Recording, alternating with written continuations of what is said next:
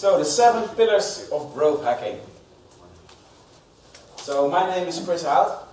I'm managing partner and lead growth hacker of Rockboost. We were the first agency here in the Netherlands that brought growth hacking from Silicon Valley. And I am super happy that I'm speaking here today. Because 3 years ago, I was working at this awful company. Who knows this company? Yeah, a lot of people. Who thinks it's boring to work over there?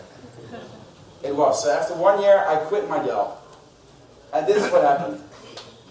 I was lying in my bed because I wanted to be an entrepreneur. And I didn't have any money. I didn't have a startup ID. And my girlfriend at the time thought that I was completely crazy.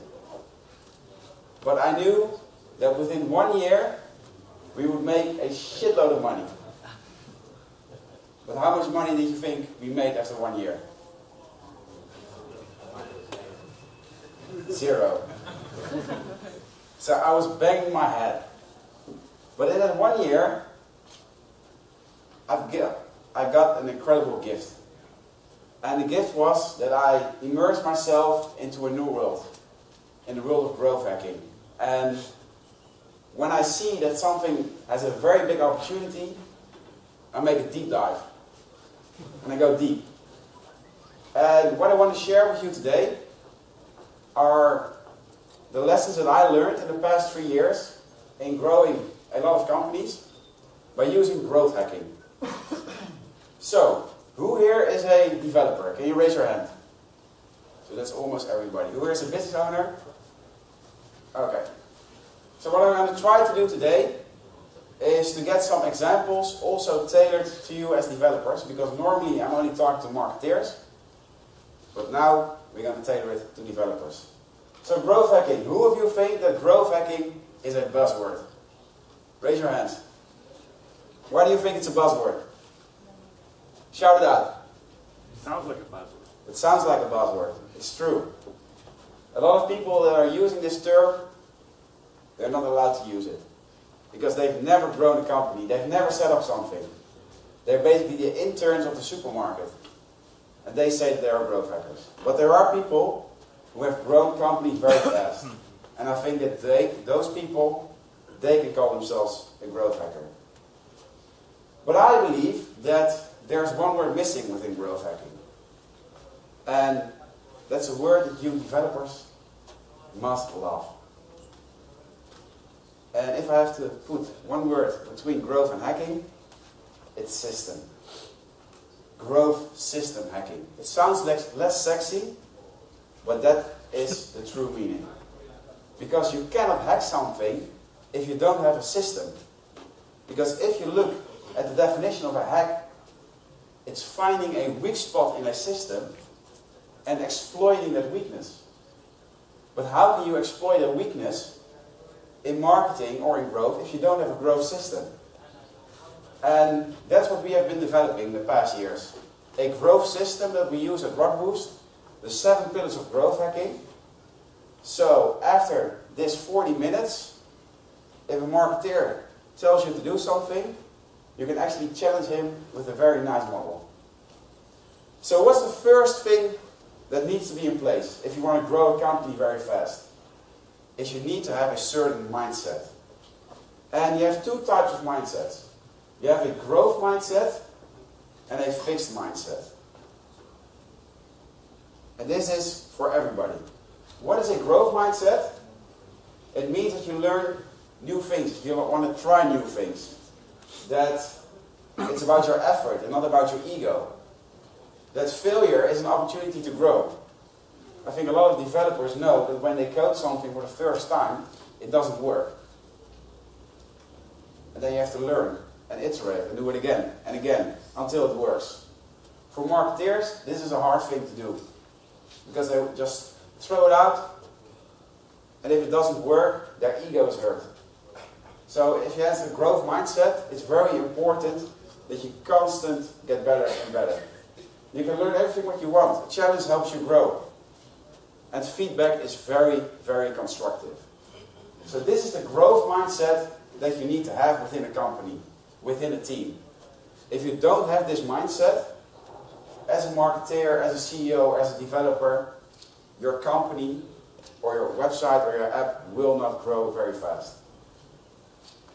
And where did I find this model? It's a model by Carol Dweck, and she has developed this model by researching kids in neighborhoods that were very poor. And they learned this mindset to those children, and they were actually able to outperform the kids from the richer neighborhood. So I believe that everybody can learn this. Because I believe that if you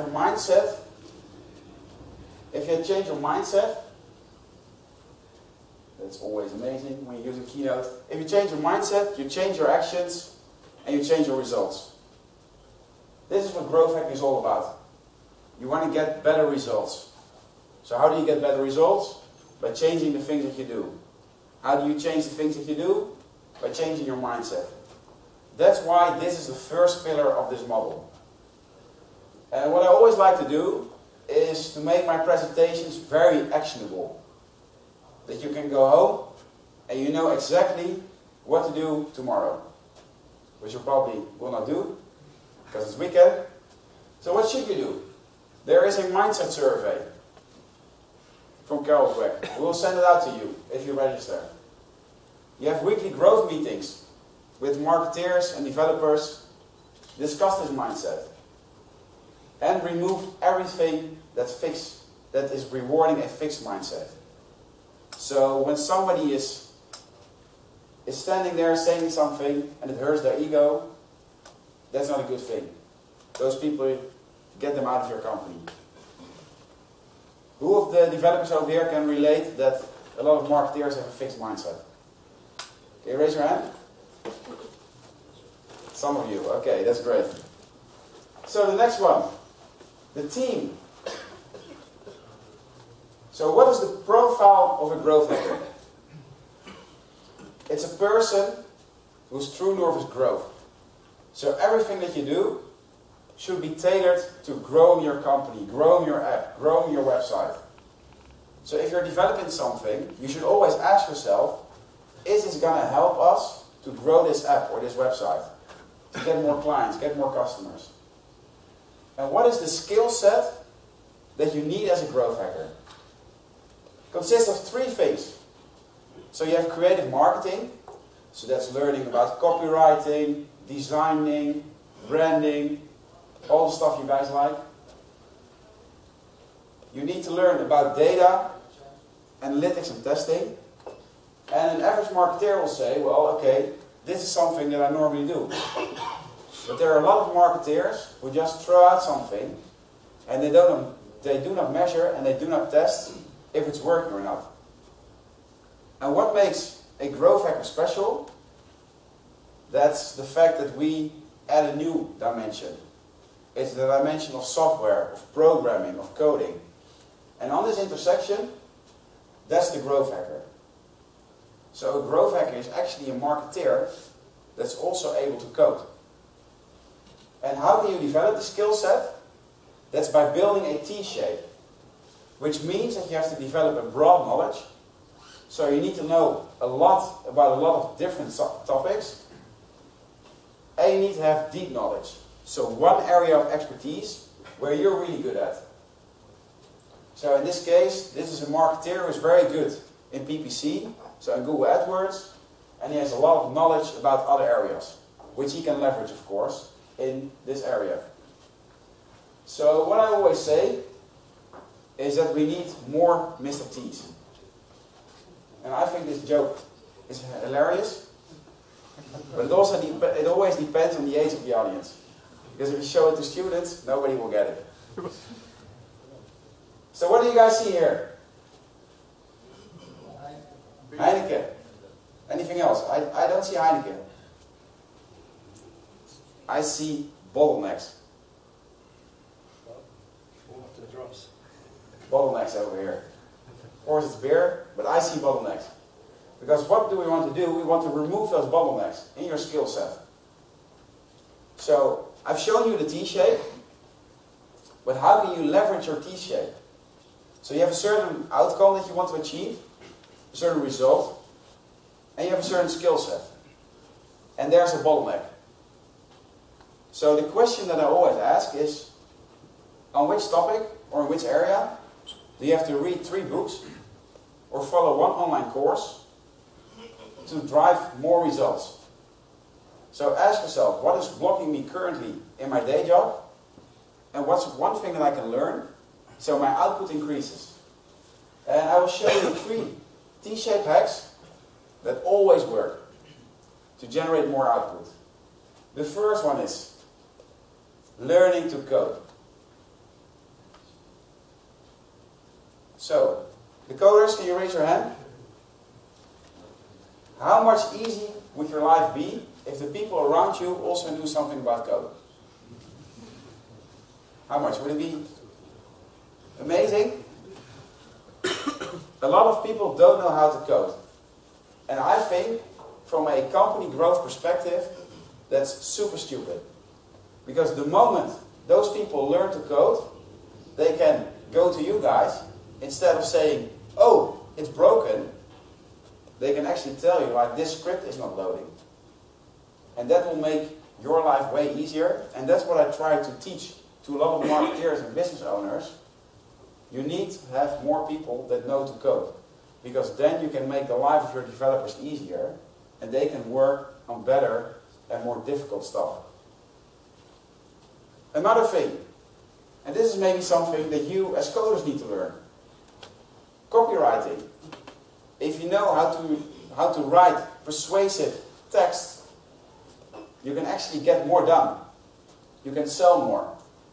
So copywriting, and especially direct response copywriting, is a very good thing to learn. And this is a framework to analyze a website or an app. How good it's converting. We call this a heuristic framework, to do a heuristic analysis. And that's something that I will share with you later. But with this framework, you can go to a website, don't have any data, and already find a lot of areas where you can improve the website. So what can you do on Monday? Define the skills that you have in your broad knowledge. So what are all the areas, all the topics that you know something about? What is your deep skill? What are you really good at? And what should you learn? Which topic do you have to read 3 books about or follow 1 online course, which could massively help you to generate more output in your daily work or in your business? And then we have number 3, which is measurement. Because as growth hackers, we always start with one thing. The one metric that matters. So one growth goal for your company, or for your marketing campaign, or for your app, or for your website. So what Mark Zuckerberg said to his employees, our goal right now is to get 1 billion active users. And everything that we do should be tied back to this one goal. Is it helping us to get 1 billion users? So how do you get there? By generating all kinds of ideas to get to that goal. And that's not a thing that only the marketing department should do, but developers should also help in. They also have a lot of ideas which can help in the growth of a company. So we should have a process to get all the ideas from the developers also on the backlog. And then we're going to prioritize them. You have different frameworks, but you should use a framework, for example, like ICE. So what's the impact on the one metric that matters? Is it really going to help us? Or is it just a small idea? That if it works, it's not going to move the needle very much. How confident are we about that? And how easy is it? How much resources is it? And then you're going to start testing. So you test if something works or not. And if you have tested it, you analyze if it worked or it didn't work. And that's the loop you go through every time. And the faster you can do this, the faster your company will grow. And what are other things that you should take into consideration when you're measuring? Lifetime value. So a question to the business owners over here. If I would now give you a new client, Who here knows what the value of the client is? How much money is the client going to generate for you over the entire lifetime? You should be able to answer this question, because you cannot grow your company fast if you don't know what a new client is worth to you. Because you are buying new clients when you're doing marketing. So you need to know what the cost of acquisition is. So let's say, if you sell sunglasses, and you know that a client comes back 3 times, and your total margin is €100, how much money are you willing to spend for the first sale? Is it 10, 20, or 90? That will determine how fast you will grow and how much market share you can buy. So what's your cost of acquisition? And then we look to the acquisition channel in a completely different way compared to regular marketeers. Because we always try to do it on an individual level. And for that we use the pirate metrics. Who here has seen this framework before, the pirate metrics? Cool. So you can actually impress the people around you by telling about the pirate metrics. Acquisition, that's the first part. Where did we get our clients from? Was it Facebook? Was it email? Was it AdWords? Google? How did they hear about us for the first time? Activation. Are they buying or not? Do they give you their email address to create an account? And then retention. How much time are they coming back? This is where a lot of companies are losing a lot of money. Because they focus all their efforts on acquiring new companies, but they still have a shitty app, so people come not back. They don't come back. So if you want to grow fast, make sure that if you have sold something to someone, that they actually return and come back. And then you look at how you're monetizing your base. How are you generating revenue?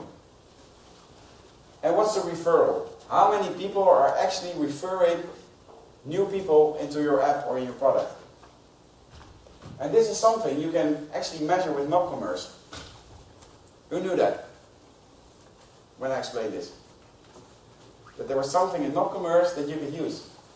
This is the customer reports. You can actually see on an individual level the amount of money someone has generated for you.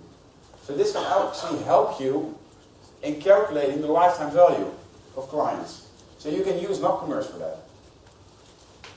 We also use a lot of other tooling. So Google Analytics, Google Tag Manager, Kissmetrics, Hotjar. And with Hotjar you can generate heat maps of sites, user recordings. Who's using tools like this? Yeah, so some people, Hotjar is €9 a month. You can get massive insights on how people are using your site. And you can actually build improvements based on data and not on assumptions. So, the action you should take is, what is your one metric that matters? So what is your growth goal? Have you calculated your lifetime value? And really discuss how much money you're willing to spend to buy a new customer. And then one of my favorite areas, listening to your market. Because if you look at the reasons why most startups fail, or why most websites don't work, or most apps, it's because of this. 42% of startups fail because they had no market need. Which basically means that they were solving a problem for someone that didn't experience that as a problem. So someone is not ill, but you still try to give him your medicine. That's not going to work. So you should always start from the customer and then do good marketing. So what should you create? It's a customer desire map. This is what you should document. So what are the hopes and dreams of people? What do they really want to achieve in life? Now, if you would wake them up during the night, what is it that they really want?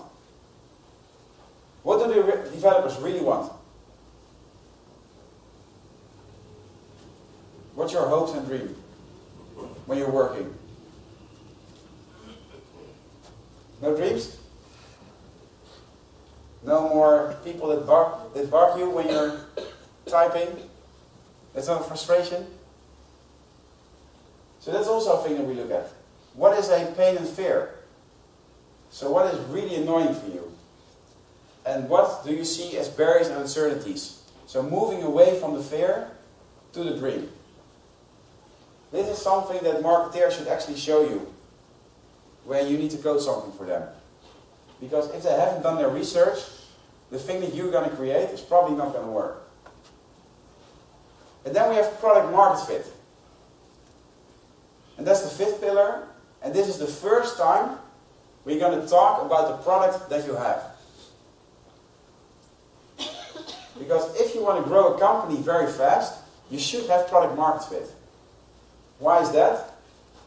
If you don't have a fit with the market, so if people are not disappointed, if they cannot use your product or service anymore, you will not grow very fast. Because you get someone in, and they get out as fast as possible. So, what you want to see is more than 40% of people that are using your app or your product should be very disappointed if they could not use it anymore. So basically ask them, okay, if I would now take it away, how disappointed would you be? And companies that grow fast have more than 40% product market fit. And what is a product? A product is the product or service that you deliver, plus all the touch points over the entire lifetime. So you could have built an amazing app as a developer, but if you have somebody at customer support who is not helping the client, that will have an impact on how they experience your app.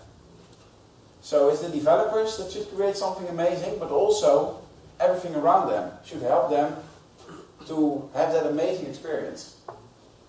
And when you're doing a survey like this, what are you looking for? You're looking for two things. It's the aha moment. So the first moment when somebody is using your app or your website, when they're like, whoa, this is amazing. So who here knows for his own product, the moment when people are like, whoa, this app is amazing. That's very important to know.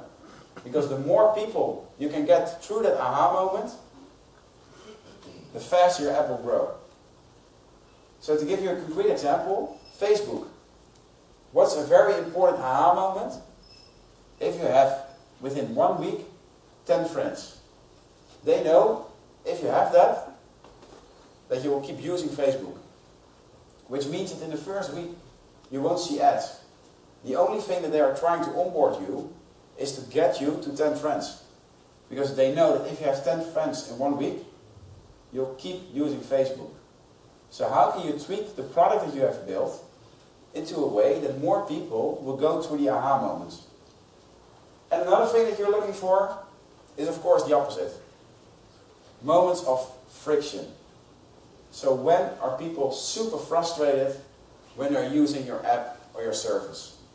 Because you can grow a company very fast by getting more aha moments into your product and by removing all the friction. Because then people will give you a higher rate and you will grow faster. And actually, in nopCommerce, you can actually get insights where those aha moments are. So this is a report, so the popular search terms. If you know what people want, what they are looking for, then you can actually change your product based on that. So there is data in your nopCommerce that can actually help you to build an experience where more people will find an aha moment. And this is a report, and it's a shame that you cannot see it, but it's the Products Never Sold report. So many sites have so many offers that people don't buy. That could be friction. Because if people are looking at that and not at your best products, why not remove them? Why not test if we remove those products, what will happen with the sales of our other products? So what's the action that you should take? Find the 3 aha moments of your product. So go into your back end, do a lot of analysis. When are people really happy with my product? What are the 3 most important points of friction? And how can you remove those points of friction? And the trick is, get aha moments as early as possible in your customer journey. Because once people have experienced your aha moment, they will actually come back. And then there are only 2 pillars left. And this is number 6, traction channels. So you have made sure that you have product market fit. So a lot of people that come in love your product. Then it's the trick to get new customers. So a question, how many ways, how many channels are there to get new customers? Who thinks it's 5 or less? Raise your hand. 10 or less? More than 10? There are actually 19 different ways on how you can acquire customers. And what you see happening in a lot of industries, that they only focus on 3 or 4 channels. So they only do AdWords or SEO and some Facebook. But there are 19 different ways. And the trick is to look, what is my competition doing? What am I doing currently? And is there a channel that nobody is using yet, or nobody is trying? Because if we do a test in that channel, we can actually buy customers for a very low rate. And this framework is based on a book, it's called Traction. So everybody who's interested in this, I can highly recommend you to read that book. And once you have this under control, you know which channels work, you can actually play with different channels. So what we are currently doing, we are channel stacking, which means we are writing blog posts, then we are promoting those blog posts on Facebook, so that's 2 channels. Then when people come to our website, we get them on our email list, that's number 3. If they don't end up on our email list, we retarget them, that's number 4. If they are on our email list, we send them emails, and at some point we try to sell them something, if they have a good fit or not.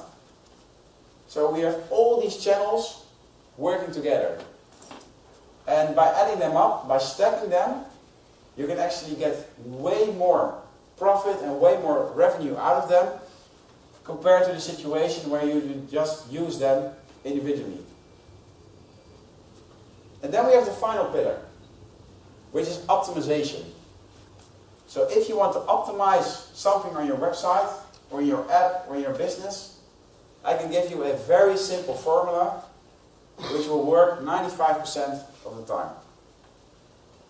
And the formula is this. You want to get a conversion. That's what you want. You want to sell something to someone. You want to make them buy something, get them into an account. So there are only 2 things that drives a conversion. The first thing is the desire. How bad do people want it? So let's do a quiz. If I would have a form with 300 fields, how many people would fill it in? 0. If I would give you a Porsche when you do that, how many people would fill it in? Everyone, because your desire is way higher. So that's something you have to think about. Eh? How can we pump up the desire? What is it that people really want? What is Booking.com doing to pump up your desire? They are showing you only three rooms left. 15 people have already booked here. The only reason why they are doing that is to pump up your desire, so that you want to buy more. And once you're really good at pumping up desire, there's another thing in the formula.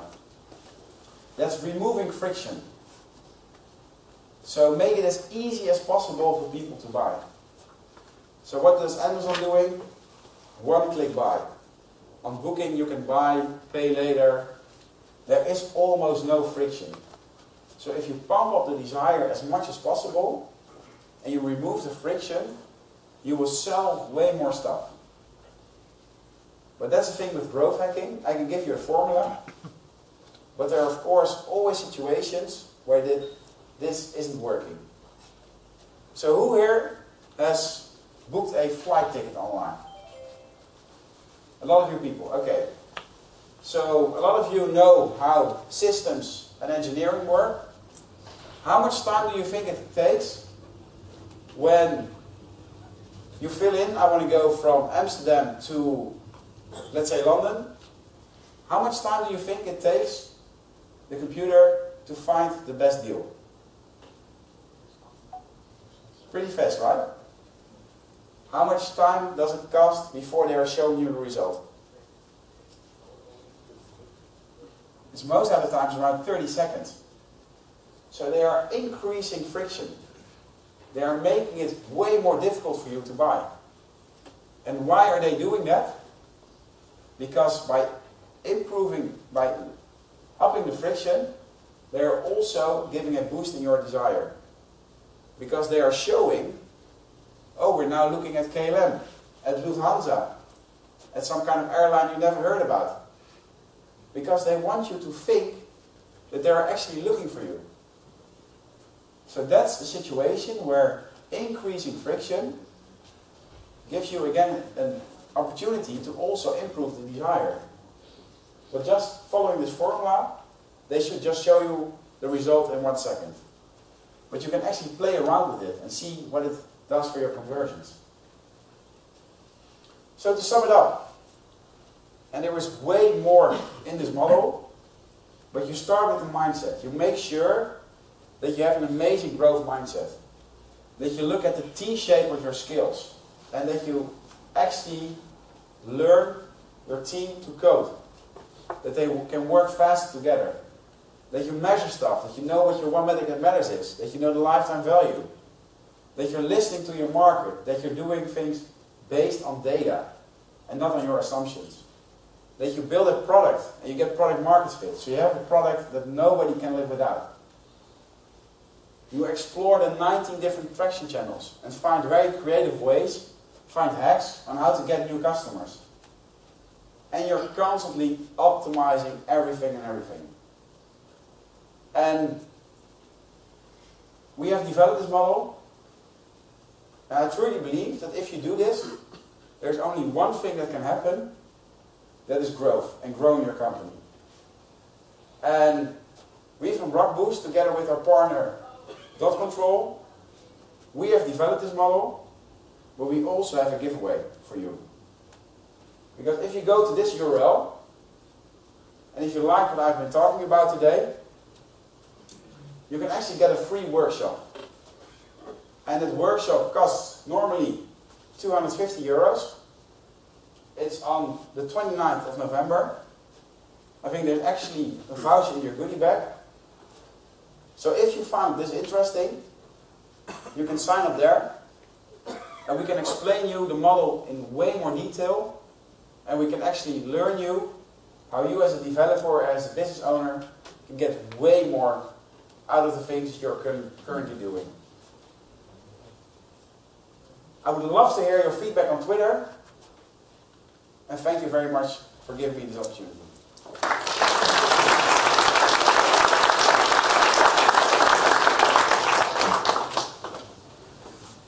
So are there any questions? How many fields do you have to fill out? How many fields? I honestly don't know. So check it out. Other questions?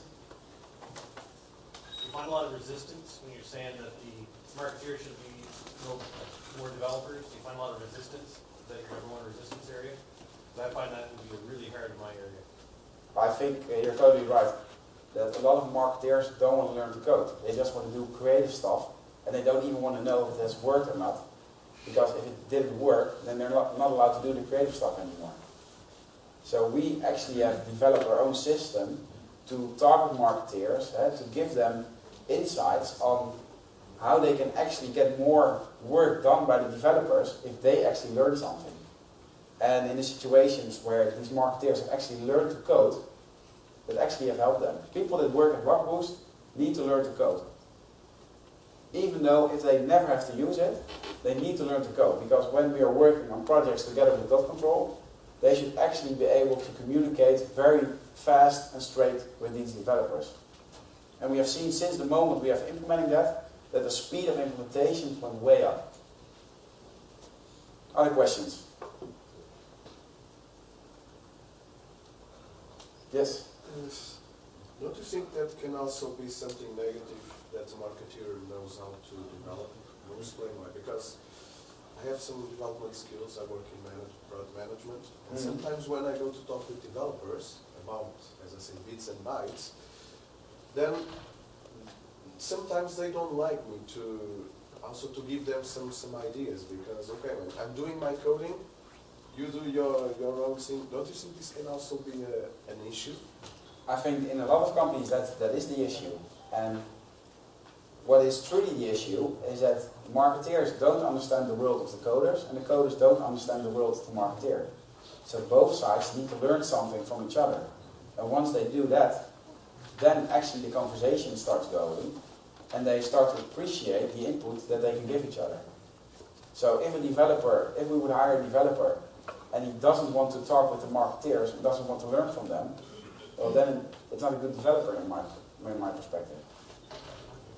You should have a growth mindset and be open to learn new things. But it's a very good question, and we see that happening a lot. Other questions? Okay, thank you very much, guys.